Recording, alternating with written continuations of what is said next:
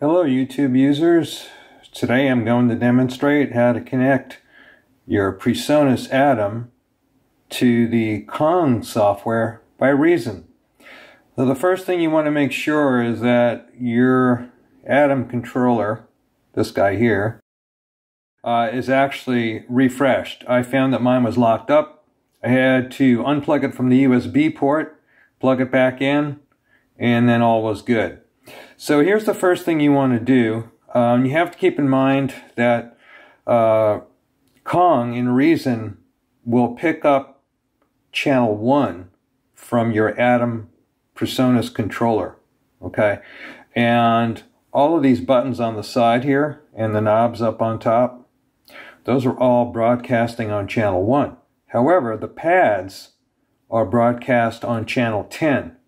Kong doesn't know how to receive that channel. So the easiest thing to do is the following.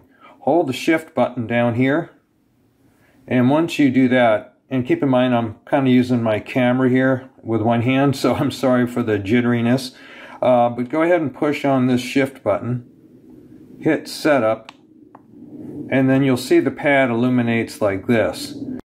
So the drums are actually, or the pads rather, are broadcasting on this channel. That's what it should look like when you start this up. You just want to basically tap pad 1, and now the 16 pads will broadcast on channel 1. You're all set with the ATOM PreSonus controller. Now let's go over to Kong in Reason. And to clear out, just tap the setup button here on the right. And you're back where you were. So once again, the 16 pads here are now broadcasting on channel 1 versus the default of channel 10. Okay, so the first thing you want to do in Reason, if you haven't already done so, is to set up your ATOM. I'll go through this real quickly. Simply go to Edit, Preferences, and you're not going to automatically detect. You're basically going to add this manually. So you're going to choose this, and then there is no PreSonus presets in here, so choose Other. And then I'm not going to select the ATOM as a surface. That's one of the choices. I'm going to use MIDI control keyboard. So once that option is selected, you'll go here and give it a name. I'm just going to type in ATOM. And then for the MIDI input, go ahead and choose ATOM.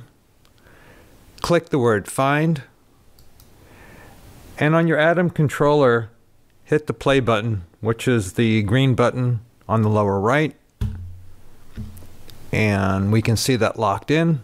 So I'm going to go ahead and click the choose button, and now my ATOM is set up to work with Reason.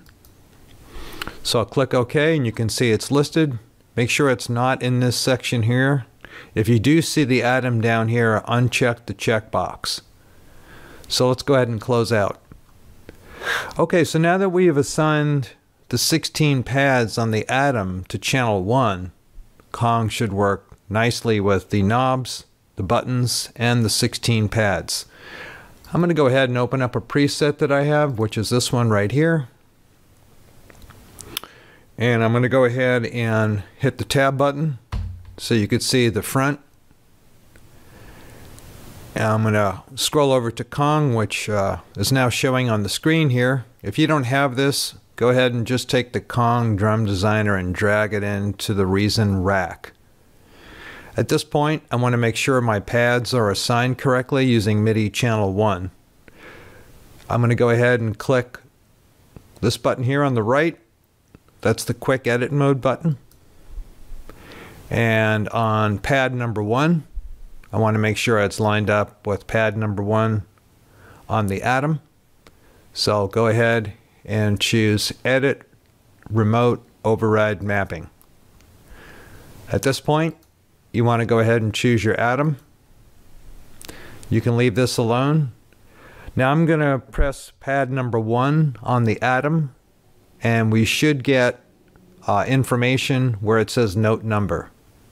If it's not on channel number 1, that will remain empty. Great. I just pressed pad number 1 on the Atom, and it is receiving a signal on channel 1. That's pretty much it. I wanted to keep this illustration short, brief, and to the point. If you're not getting anything here, that is an indication that your 16 pads are not broadcasting on MIDI channel number 1. Just go back to the beginning of my tutorial, try that again, and repeat the process until you get a reading. And just to show you a little bit more evidence, I'm going to tap pad number 2 on the Atom controller, and you can see it picks up C#1. So all of that's correct. I hope this has helped you. If you have any questions, please drop them below in the comments. Kindly click the like button. And thank you very much for watching this tutorial. Have a great day.